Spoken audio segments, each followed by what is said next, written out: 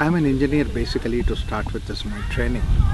But then during my days of engineering, because I'm into the Indian culture, that we have very easy access to the spiritual knowledge and spiritual way of life and all those things. So I was really inspired by that during my engineering days. And then one of the important tools in the spiritual journey is the idea of yoga, and this is their part of the culture. So I picked it up, and then we did a lot of scientific research in the field of yoga.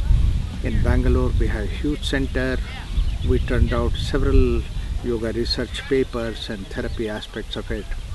And later on, just to disseminate this particular energy, the learning and the process and everything, we have started this Yoga Bharati in USA, California. And under this Yoga Bharati, we have yoga teacher training program and yoga therapy activities, and we would like to develop furthermore into various areas. And in the process, that when we are learning about yoga and spirituality, our interest was to go to some place where we have a retreat. We can day long we can spend in thinking about that. First initial stage, we had selected a couple of places.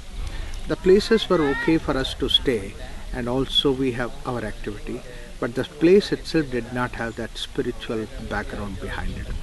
Then suddenly we came across this yoga farm. It not only offers a place, wonderful place for us to stay, but more important thing is innately this place has that spiritual atmosphere, because the simple reason is that the inspiration behind this center is Swami Vishnudevananda, who was the disciple of Sivananda.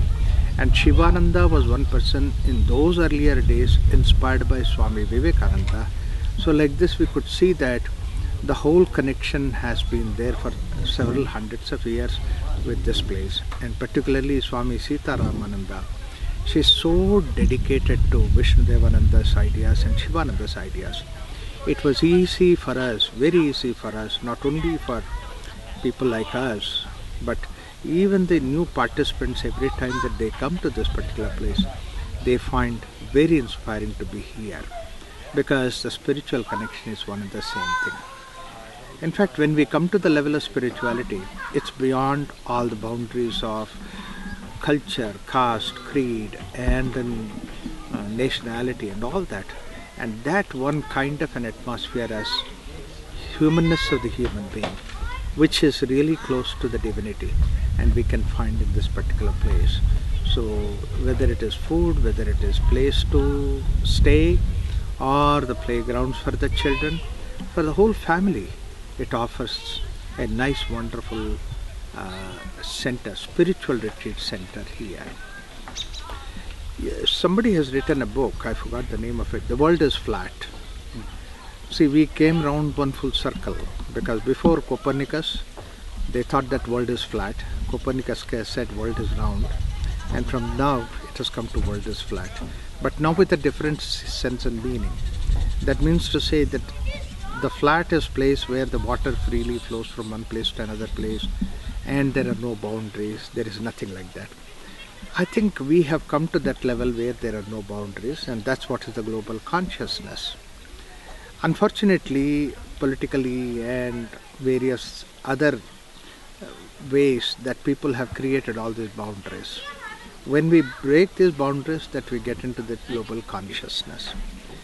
And this was there so much in the Indian philosophy, Indian thinking, because way back, almost like 6,000 years ago, Indians philosophy has given a concept that the world is a family, Vasudaika Kutumbakam. That means this concept of family, the whole universe has one family. That was there talked eloquently. And also there are mantras which says that let everybody be happy, Sarve Bhavantu Sukhaha. Everybody get the benefit of this knowledge. Like that, it has always been there. And it was there so naturally with the Indians in the Indian culture, but many people have not realized the depth and importance of this global consciousness idea. And these people, for the pursuit of their own careers and jobs and all that, they have come to USA and they started living here. But then after living here, they see that this aspect of our culture also has to be brought about, not just only technology and medicine, etc., the modern science knowledge, but this ancient wisdom also to be brought about. So this way, that and particularly when they see a center where without any boundaries, various nationals, they're all here in that ashram and then practice it, they say it's like a eye opener for them to come to discover this place. So that's how basically that for Indians looking for spirituality is also that the West is providing places like this. And in the places of the Westerners who are practicing these things, people like Vishnudevananda came here, and when he came, hardly there was anything. There are few people who are inspired by that. They have seen him personally, they were inspired, and then they give the message, like Swami Ramananda, Sita Ramananda gives a message. But then many people who are Westerners living in the West, they come here, they see, is there any culture which is living this kind of a thing back in India? Now they see that a lot of Indians coming and doing this kind of a program. It brings about a nice, wonderful, feel for the global consciousness. Global consciousness is not an intellectual idea. It's a feel that you have to feel at the heart level. And centers like this, practices like this, morning and evening yoga, and then bhajan, meditation, and simple living. These are the things which show that the material boundaries that we have are not that important, but once we go beyond that, leap beyond that, then we get into the global consciousness. I think we need this kind of thing for the future of the mankind, so that we will create a new culture altogether which is based on the global consciousness.